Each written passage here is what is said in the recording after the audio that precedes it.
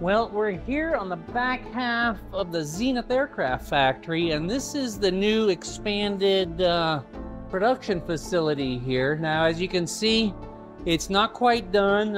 We're here now in mid-January. We were hoping that it would be done by now, but it's not quite done.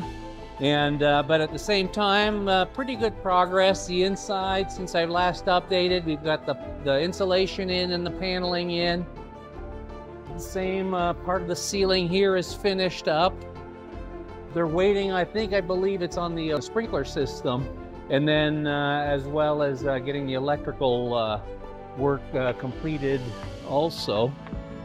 We've got 10,000 square feet of space, so lots of space. We really look forward to being able to reorganizing our shipping and receiving area to make it easier for customers to pick up kits and for us to get parts supplies in, as well as increasing production capability, both the amount and the number of different parts that we do here also.